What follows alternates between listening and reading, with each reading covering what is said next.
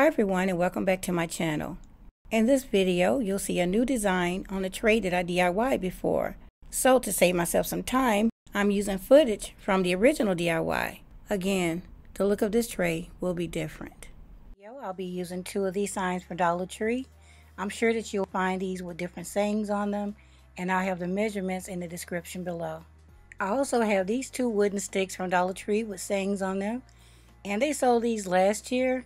I actually saw some around Christmas time, and I'm pretty sure they'll have more for Valentine's Day as well. But if not, you can find similar pieces at Home Depot for only a few dollars. I'll be sure to leave the measurements for these below as well. You'll need at least 2 packs of these tower blocks, a strong blade like a box cutter. I picked this one up at Dollar Tree, some strong adhesive or some wood glue. I'll remove this label later. I removed it from this one already. As you can see, there's still some residue, and I need to remove that as well. For the other two ends of my tray, I'll need to build a piece like this, and it consists of 24 blocks in all, and it'll sit inside these two pieces just like this. Oh, and I'll be using this masking tape as well. Now I'll show you how to use the tower blocks to build the two pieces that you'll need to make the tray. I'm using Gorilla Glue to glue the blocks together. If you don't have it, wood glue will work just as well. After gluing my first few sets together, I use these two pieces of wood to line up my glue pieces perfectly.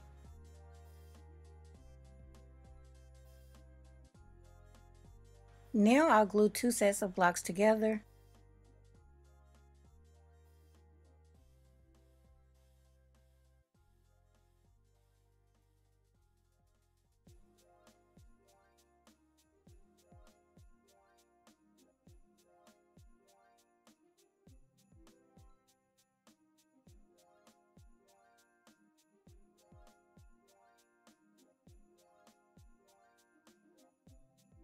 Now I add some masking tape to hold these in place while they dry.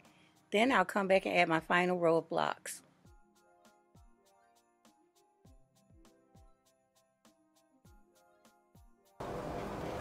Alright, so I'll carefully remove that. I'm going to sit that there by the window and let that dry. Now I'll go ahead and remove this and the sticky residue from this one as well. And I removed the sticky glue that was on there. So now what I want to do is go ahead and start putting my tray together. You could use some wood glue, but I don't have any, so again I'll be using my clear Gorilla Glue. You just want to put a generous amount on each block. And then put them in place.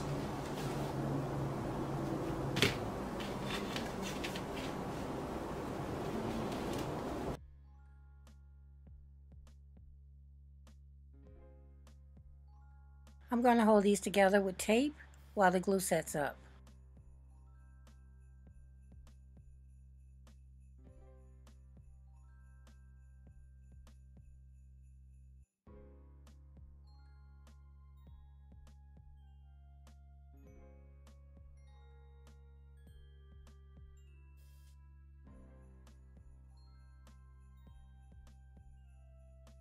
After I was done gluing the sides in place, I added more tape to stabilize the tray until the glue set up. So this has been drying for about 2 hours. So I want to go ahead and start gluing my base onto my tray. And again, I'm using these little boards from Dollar Tree. And I'm sure that they have some for Christmas as well. So I'm just going to line this up, put some glue between the two. Again, I'm using the Gorilla Glue.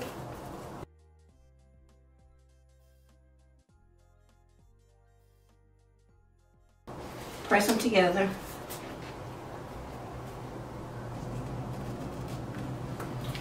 Now I'm going to add some tape to this as well.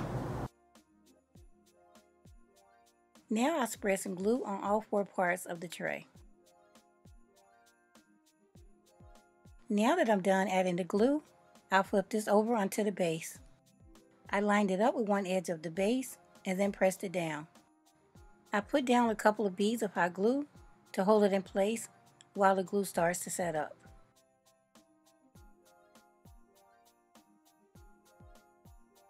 So I'm going to let this sit for a couple of hours and then come back and move on to the next step.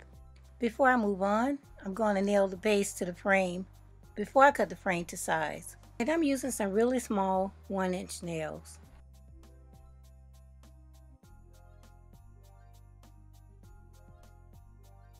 I'll continue to add more nails to my tray and then come back.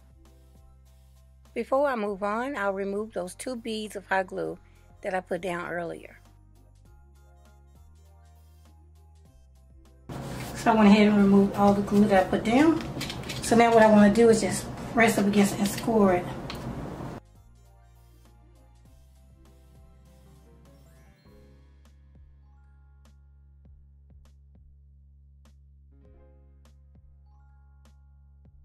What you want to do is line this up with the edge and just pop it.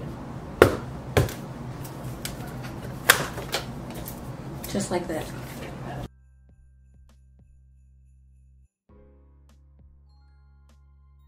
Now I'll hammer a few more nails in, and then I'll have a fully functional, sturdy tray.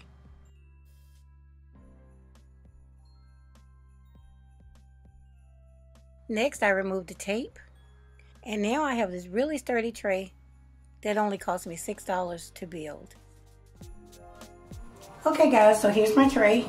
Because I had lettering on the inside, I went ahead and painted it white first, and then went over it with a coat of silver.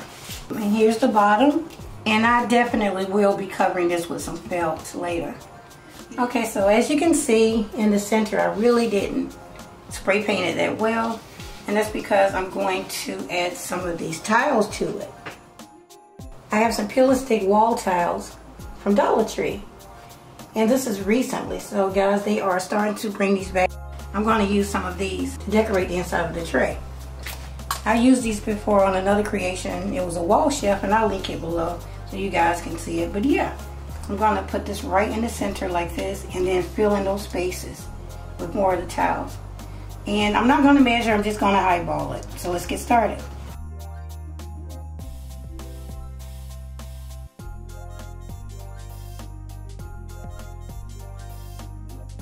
Now it's really not sticking well, so I'm going to have to add an adhesive to help it stick better.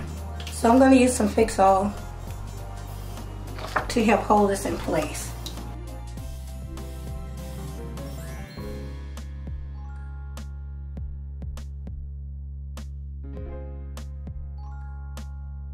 Okay, that's much better. And I'm sure it's not sticking because I have some residue from the paint on the bottom. I really could just sand it out, but I don't feel like it. So I'd rather just put down some Fix-All glue to help hold the towel in place.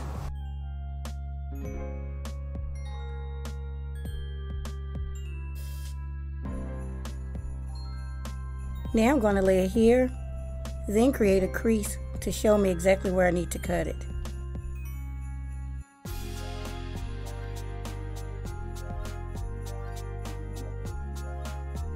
Okay, here you can see the crease, and I'll use an X-Acto knife to cut it.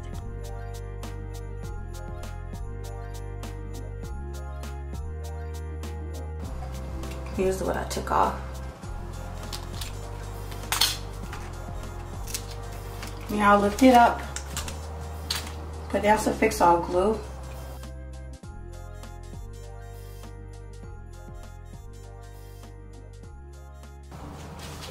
Now I'll turn this around and do the same thing.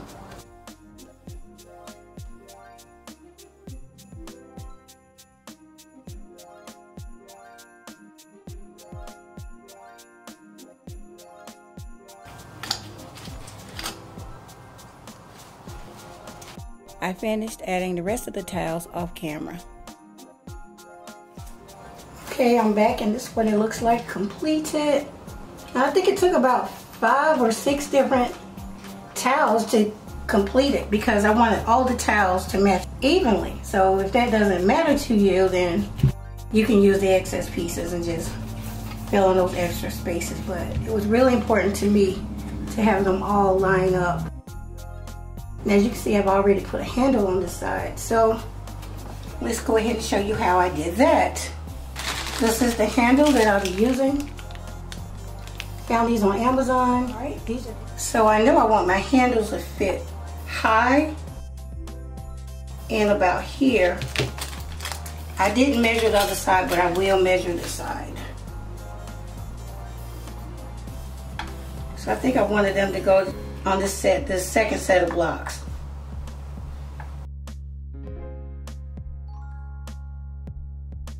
I'm just gonna put a line across. So I want them to go about that low. Let's see if I can pop this up here. Can you see that? Okay, I want it to go about here. And you know the screw needs to be dead center. So I'm gonna put a line right in the middle.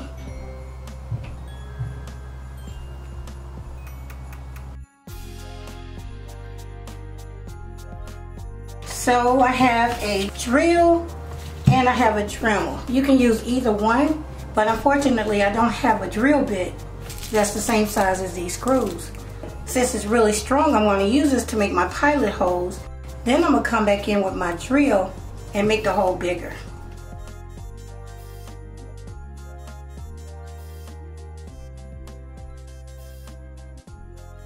Be very careful when using a Dremel or a drill. Now I'm going in with my drill bit. Now you can just use a drill. Like I said, if you have a drill with a bit just as big, but my drill right now is kind of weak. I didn't let it fully charge, so it's not as strong as it could be. So I'm just going to use it to make the hole bigger. Alright, so now let's try a screw.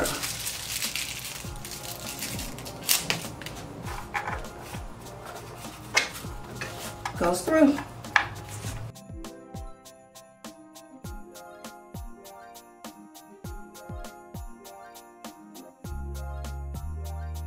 Now I'm going to make sure that everything lines up properly. If it doesn't, then I can make the hole bigger to where it does.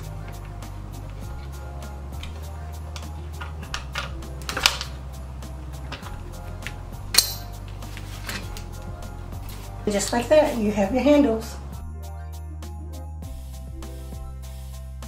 So I'm going to clean this up and come back. Okay guys, I'm back. And as you can see, I've already started decorating my tray. I've already decorated the sides with some bling. I call it box bling because it's like little boxes. And on the top, I use some regular diamond wrap or bling wrap, whatever you want to call it. And then on the inside, I did it as well. And on the outside here. I also reattached the handle. Here's the bling that I'm using on the side. All I did was lined it up with my tray and then cut it. Let me just use this to kind of prop it up.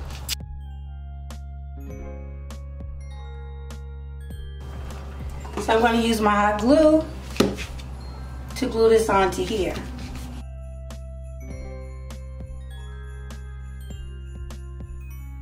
Just like that. And I'll just keep going. I'm trying to get glue on each block.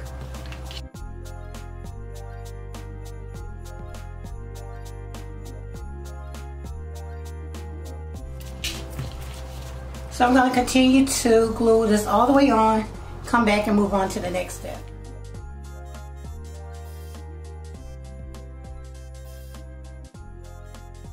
Now I'll glue some bling to the inside of the tray.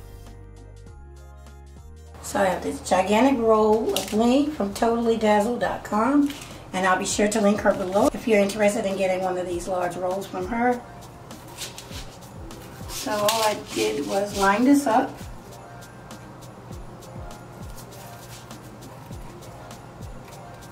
And then cut it. I'm sure I'm cutting it a little bit longer than what I need just to make sure I have enough.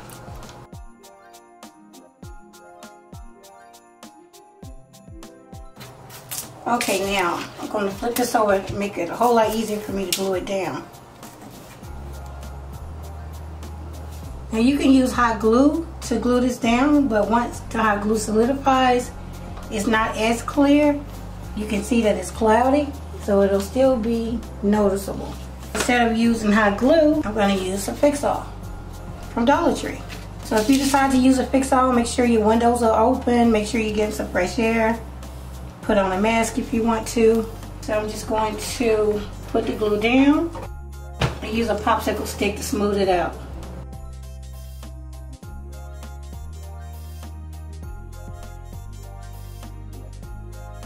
Now I just lay the bling right on top.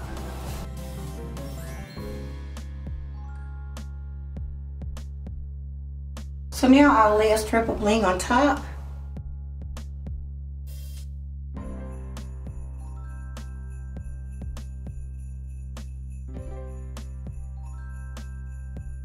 And here I'm cutting holes into the bling to accommodate the handles. We'll shape to make sure that both pieces are fit. So now I'm done with that. I'll go ahead and put some on the inside as well and make smaller holes to accommodate the screws. So this is what it looks like on the outside, and that's what it looks like on the inside. I only took 4 pieces out, like a square here and a square here, to accommodate the screw. So now all I need to do is put the screws in on this side.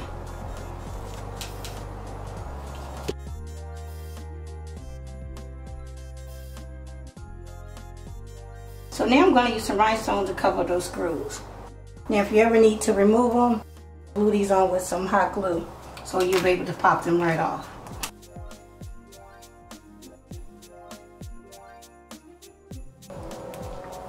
Alright, so just like that.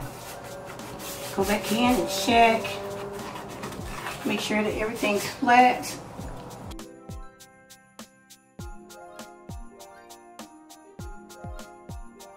This is what it looks like.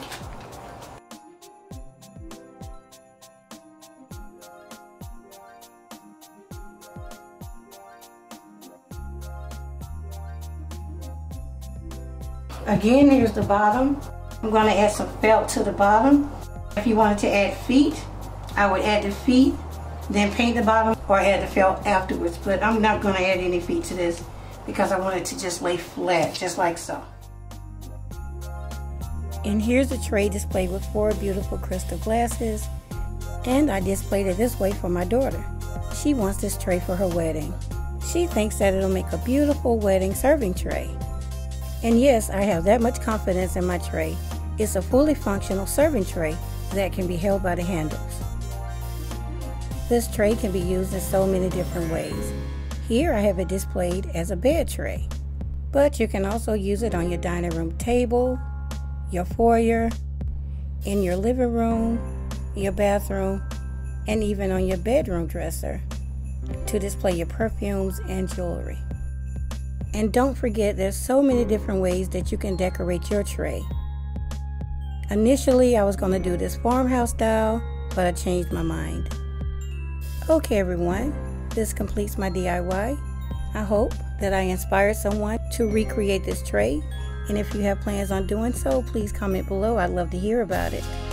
Please don't forget to like, share, and subscribe if you haven't already. Okay everyone, I'll see you in the next one. Thanks so much for watching.